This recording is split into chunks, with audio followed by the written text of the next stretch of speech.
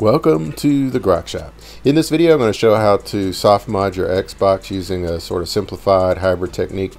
I'll show you what I mean here in a minute, but first off you want to go into your settings on your stock original Xbox and pull up the kernel and dash versions. And kernel should be it could be variable depending on what rev of machine you have, and then for the dash it should be 5960 or higher. Now what we're going to want to do is use the hotswap technique, which is you need a IDE port on your motherboard and a spare IDE cable, and pretty much all we're going to do is pull this yellow power and control plug off the DVD player and boot the machine up with the hard drive still connected to the Xbox, and this will force us to get error 12. And error 12 is one of the best errors for getting the hard drive to unlock, which allows you to transfer files back and forth.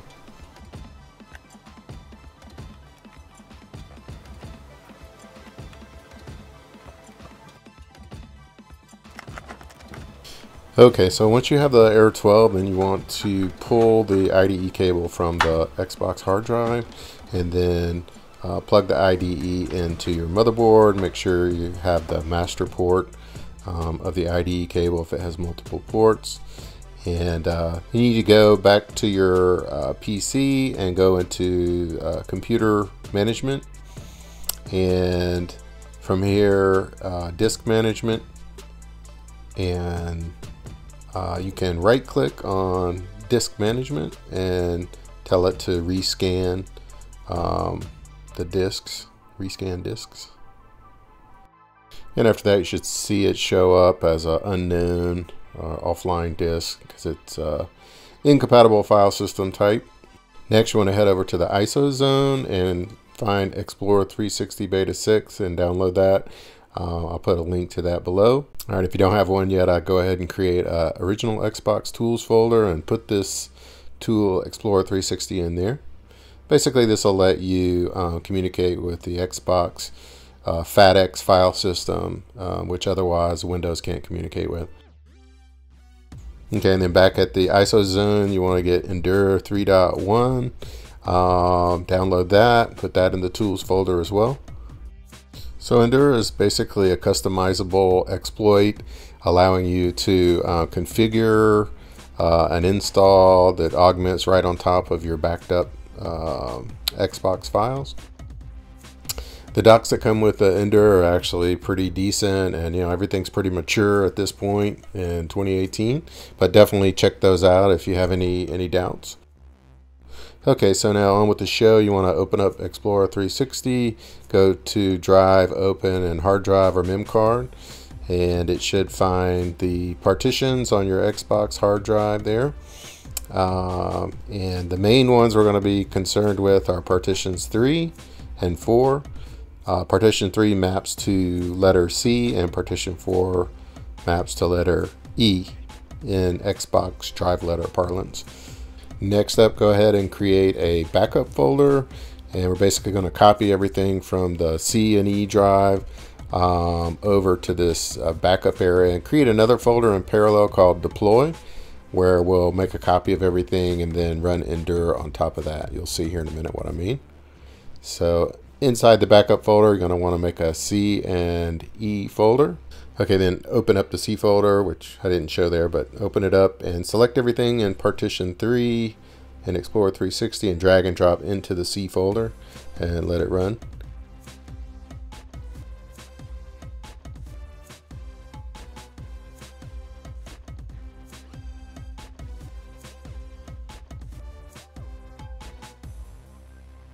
And then likewise for the E folder, open that up, select everything under partition 4 and drag and drop, let it run.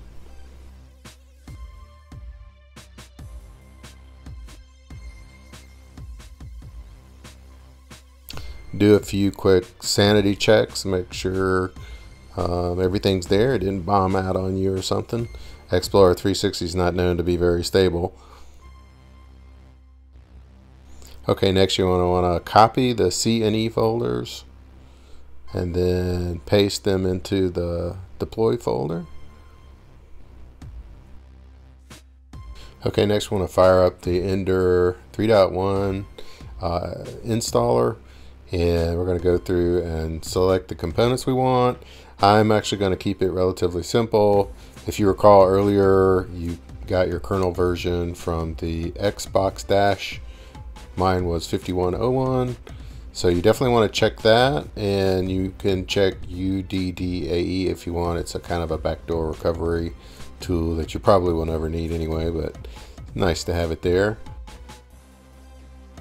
So yeah, take a note of the documentation. The target folder is going to be the folder above the CNE deploy folder. So for us, it'll just be the deploy folder we created earlier. And from there, it will augment those folders accordingly. And then we'll use the Explorer 360 tool to basically copy those back to the Xbox.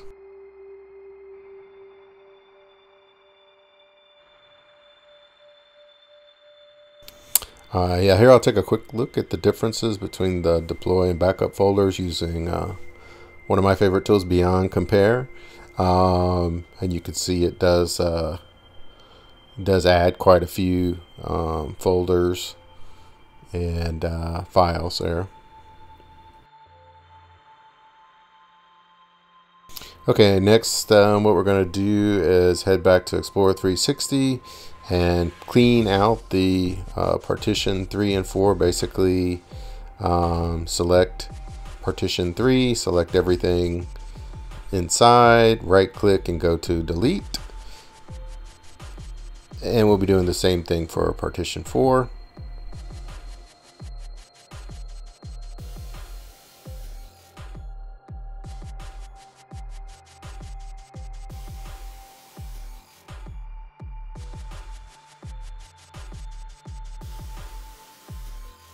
Okay, next we'll head back to the deploy C folder, select everything in there, drag and drop to partition 3. Okay, not shown here, I'm going to select everything in the E folder under deploy and drag and drop that to partition 4. Okay. Meanwhile, back at the Xbox, reboot time.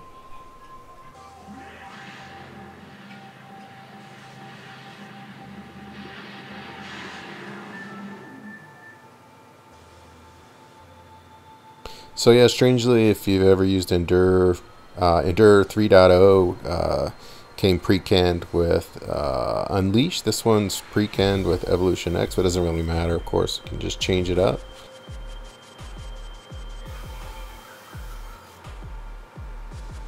You can see right here, I'm not hooked up to the network yet. We'll do that later. I used Auto Installer Deluxe 4.53 and Hexen 2017 DVDs. I'll put links to those below as my tool discs. There's other ones out there. Here I'm going to go ahead and boot into Auto Installer Deluxe DVD menu.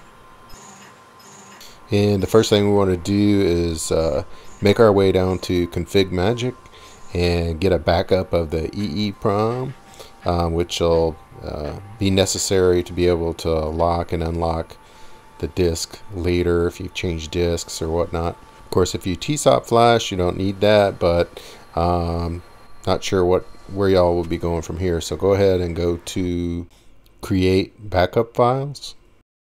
I'll show where those files end up here in a minute so you can back them up onto your PC hard drive or whatever. Now's a good time to go ahead and hook up the network.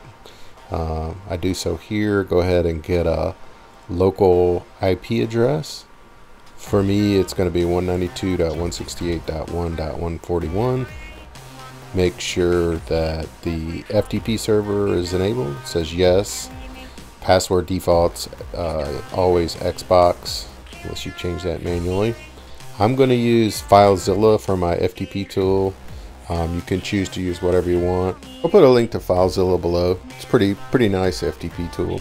So here you can see I try to connect and fail because I forgot to put the username password. Just put Xbox there, and your IP address should hook right up. And here you can see the drive letters on top. The way it works is what you have highlighted in the top window is shown, the contents are shown below. So there you can see in the root of the EEPROM files, I just downloaded those. Ends up wherever you have selected on the left, which for me was C:temp, and confirm that they're there. And then you want to probably make a folder in your backup, call it EEPROM, and just copy them over there. Or of course you could navigate directly there in FileZilla and do it that way. Next, I'm going to go ahead and fire up the Hexen DVD in the Xbox and select Install Dashboards. And then I want to select Switch to Unleash X. And then we'll just have to reboot.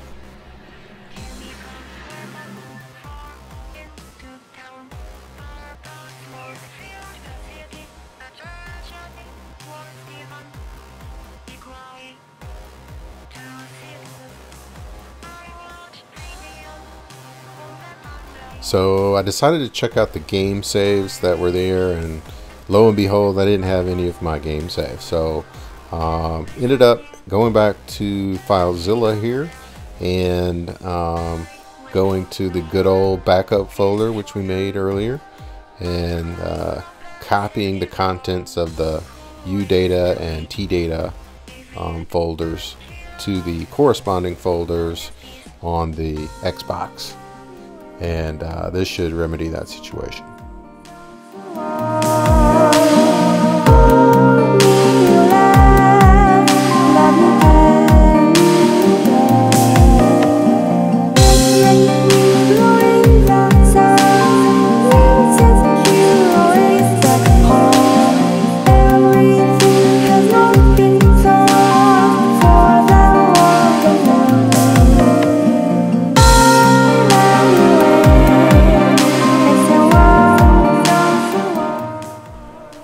That's looking mo better.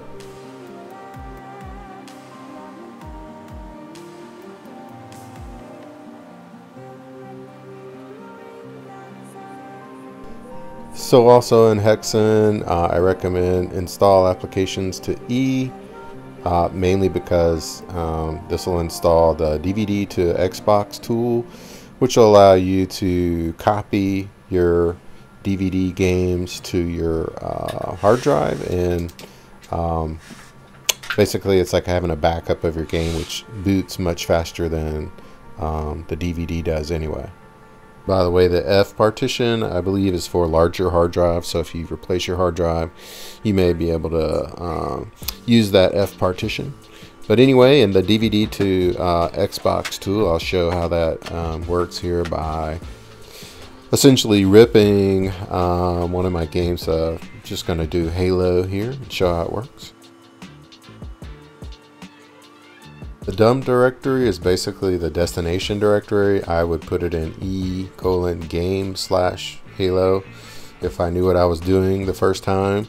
But it defaults to just E:, so that's what I selected, and you'll see that creates a little bit of a problem because it can't find it when you go to load the games. So not a great choice for the default, whoever designed this package, but again, free stuff, you know, what are you gonna do? You can always edit the config file in Unleash or whatever tool you're using. This would be the DVD to Xbox config, but here I'm doing the Unleash one because it does affect the dashboard as well, and tell it where to find the games. And so you can do it by manually editing the file, or you can just go into FileZilla and move the game from the E root into E:games, which is what I ended up doing. By the way, if you don't have an IDE DVD ROM on your PC, it's very difficult to use the Xboxhdm to burn a disk to boot off of. So that's why I ended up using this method. I hope you like it. It's a little more modern, a little easier than some of the other videos I saw. And that's the best way to do the soft mod, I believe, on the original Xbox. Thanks for watching.